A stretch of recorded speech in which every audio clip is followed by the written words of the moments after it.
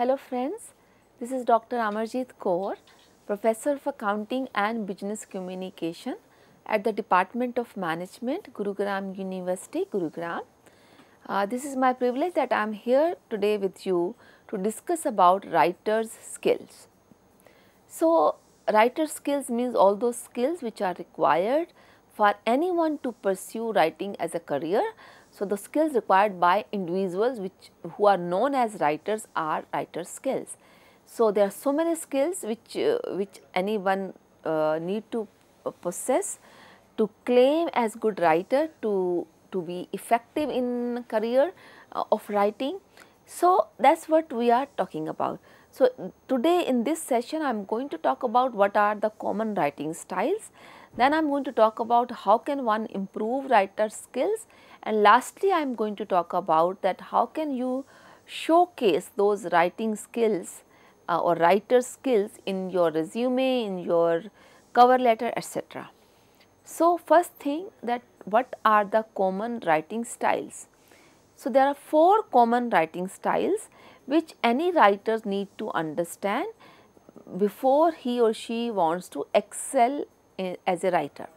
So, those common writing styles are: number 1 descriptive, number 2 narrative, number 3 persuasive, and number 4 expository. So, let us talk about the first one, descriptive. So, in a descriptive, as the word says, so we are describing, right, the complete picture, the vivid picture of the event, of the case, of the scenario, of anything whatever has happened, or you are going to showcase as as an event, as a scenario, as a case. So, we are giving a very vivid picture, we are describing in length, and if anybody is following that, that person is, the style is actually describing, giving the whole picture of the incidents, of the event. Most of the news, for example, most of the news I am saying, not all, are written in the form of descriptive format. So describing the news, describing the event, describing the situation. So, this particular kind of writing style is known descriptive writing style. Then the second one is narrative. Here, a person who is writer creates a plot, a storyline, so that people believe it, but it has been put in a way that it sounds like a storyline. It is very common nowadays to hear this word narrative. A narrative has been set by that political party or this political party, by this group or that group, by this person or that person. Even at workplace, people talk about this narrative has been set now, this narrative has been created now. So, narrative is basically you are putting some idea across in a way that you want people to believe it. So, it may or may not be true, but it has been put in a way, emphasized in a way that is expected to be believed, So, there is a clear storyline, there is a plot, interconnected things are there. So, this is narrative style. The third is persuasive. So, you can become a writer who are there to influence people, pursue people for a situation, for a change, for adoption, So, we are here, the onus on the writer is to build emotional connect with the readers, because we are writing, so we have readers, right. So, because writing style means the written communication is going on. So, here what is the agenda? Agenda is to connect emotionally with the readers, so that you could pursue their thought process, so that you could pursue the idea you have to sell. Most of the ads, they are persuasive in nature.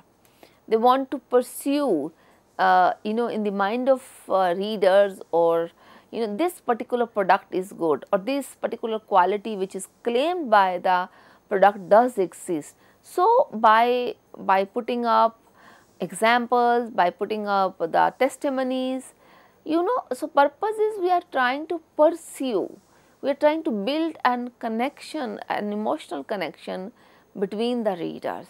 So that persuasion could be for adopting something or for dropping something. For example, some write-up is there to encourage people to stop smoking, right. So, this is a persuasion, it's a persuasive writing style, but the idea is not to adopt something, but to drop something. Similarly, there could be adoption of some persuasion could be plant a tree or run your AC at 25-degree temperature during summers to save electricity, to save resources. So, that is you are pursuing with your readers to accept, to adopt some idea, some thought. So, that was the third style of writing. The fourth is expository.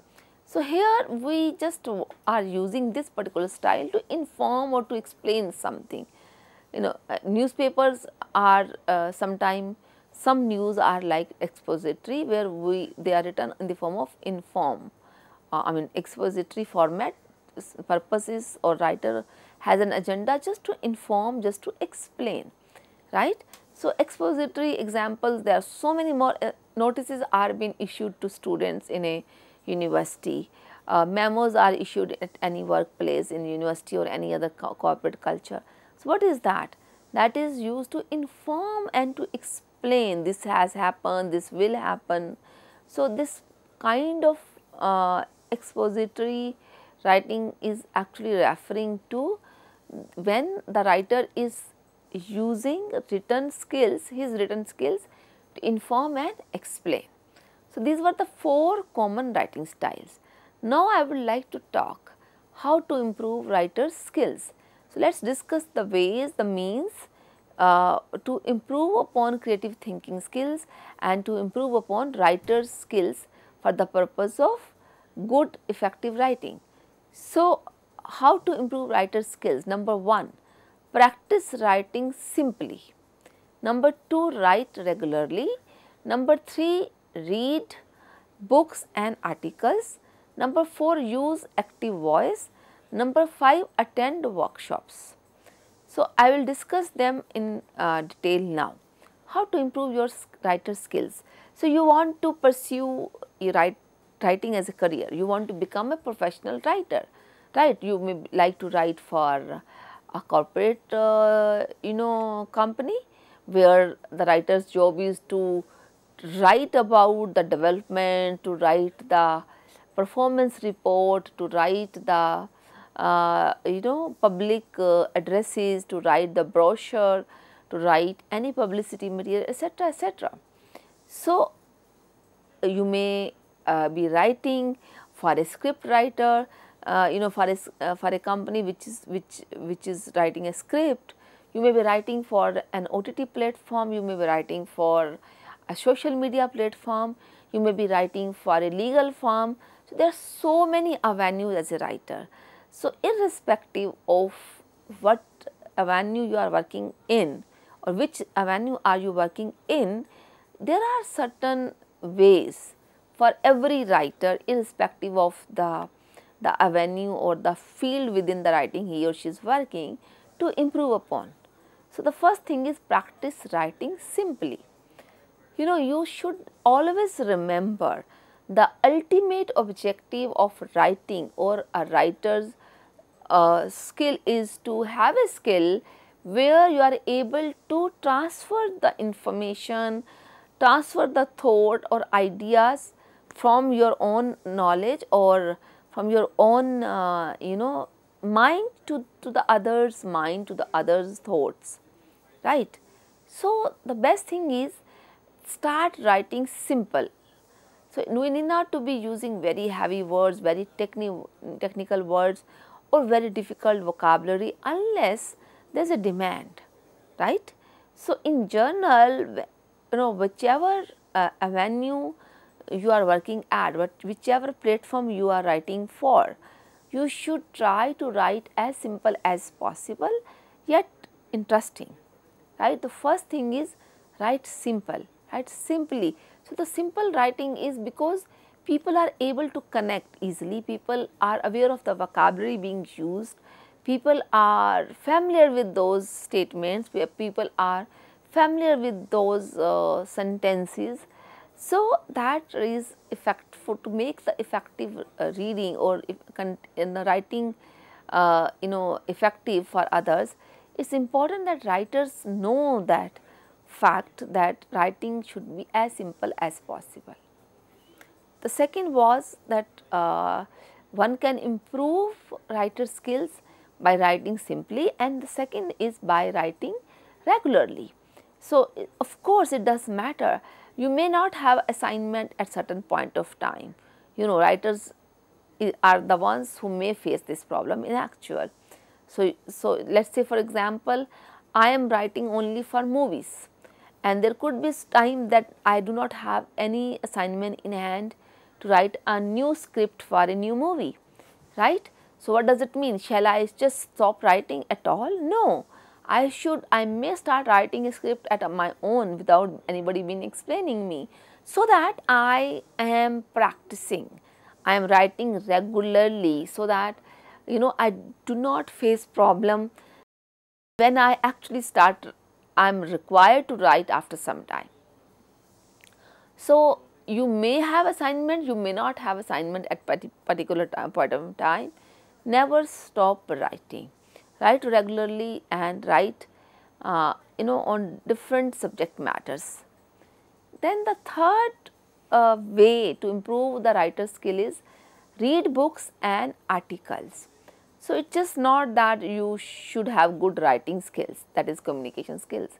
Unless you read, you have the capability and interest in reading books, articles, social media sites, material, everything.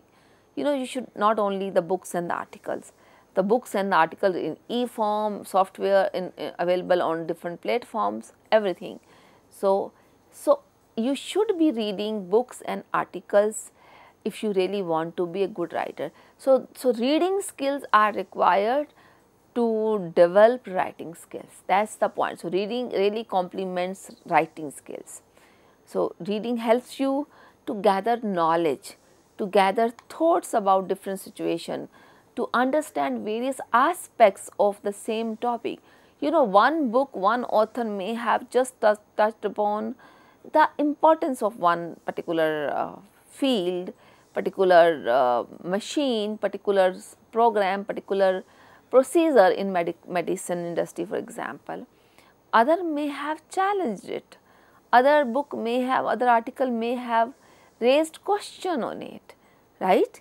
So, try to read as much material, as many articles as possible, because by reading you are not actually improving your reading skills only.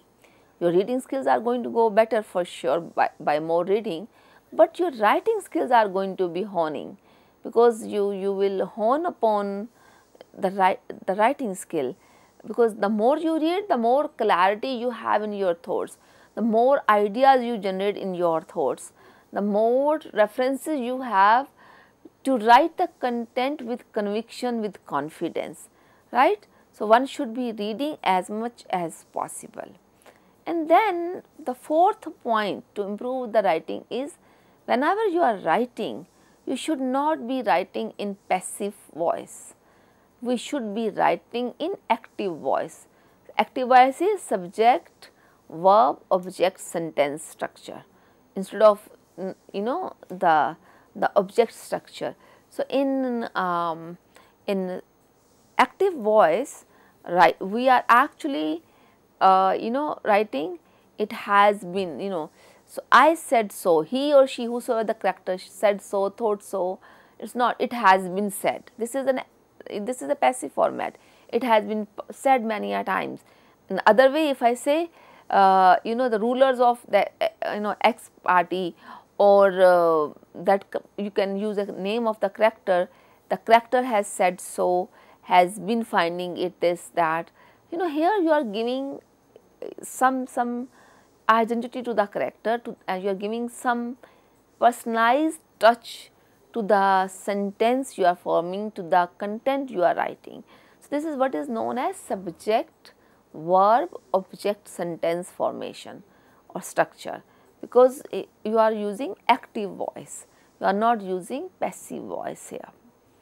So, that is the fourth way, other than that you should be practicing, you should be writing regularly, reading books, articles and using active voice. The last thing is that you should try to attend workshops, you should try to attend different ability enhancement programs, different development programs for which are intended for writers. So, how does that help? So, in the workshops you are made to write on different aspects. Workshop is doing by hand, practical exposure. So, you will be given practical exposure of how to write, right. So, one should be attending workshops regularly if really want to keep himself or herself abreast of all the developments. If you really want to become a good writer, you want to have a good writing skill, make sure that you attend those workshops regularly. And it's not that I just attended 10 years ago, after that I got a lot of business and I don't have time to upgrade myself. Sorry, that's not done, because workshops does happen on different topics. The organizers, they change the topic as per the need of the hour. So, they generally would organize a workshop which on the topic which is in demand, which is required. So, you should be attending such workshop regularly to hone upon your writer's skills. The last thing I want to talk about is that how to highlight writer skills in different means of communication for a profession. So, there are three different situations. First is highlighting in the resume, number 2 is cover letter, number 3 is job interview. So, now we shall be discussing in detail how to highlight your skill as a writer, right, in your resume first. So, resume is what? You are presenting your summary, whatever you have done, your educational background, your experience, your achievements. In your experience, you may write what was your job role, your job responsibility, and you may write the projects you finished, the projects you actually are pursuing. You may write the assignments you have completed during your previous employer if you were employed earlier. You may write about the designations you have held, the countries you have worked at. There is no end. In resume is a detailed document, right. You are supposed to be presenting summary. It's a summary of one page. Generally, resume is that, but it should have all those things. So, when you are writing your resume or you are writing your CV for that matter, which is a detailed resume, more pages than 1 or 2. In resume, generally we have 1 or 2 pages. So, in summary for the resume or for the CV, we should see that we have one heading under the name summary. It could be professional summary, job summary or career summary. So, even I have in my own resume, I have a summary, professional summary. So, career summary, one can use any such word. So, job summary, what does it mean? In the summary, we summarize the responsibility of the work we had handled, we are pursuing, and in that responsibility, how writer's skills were used. So, it is not essential that you were working in writer's skill, you were using writer skills professionally, as on a designated position. No, it is not as necessarily. For example, in corporate communication, we have designated positions where the person is communicating with the outside world and he or she is known for corporate communication. His or she has been assigned that job, but you may not have been assigned, but you used it. So, you should be very careful in referring to the situation or instances or various aspects of your work when you were given charge of writing. So, you should be actually emphasizing upon writer's skills in the summary. That is the best thing, because people may use or read your resume, but may not read your CV if it is 10, 20 pages long, right. So, summary is the place. Make sure you do mention about your writer's skill in the summary statement. And after that, another place where we can write in the resume is our job responsibility. If the profile for which you are applying for the new job, you are, because resume is the something as a document which is used to present your candidature to the future employer. So, the job responsibility, if you are mentioning that I was responsible for this, I was responsible for that act. So, whatever the activity you are referring to, if the new profile or new job description is such where writer skills are required, so make sure you do mention about the responsibility in that head too, that how your writer skill was used in the responsibility you were discharging at your previous role.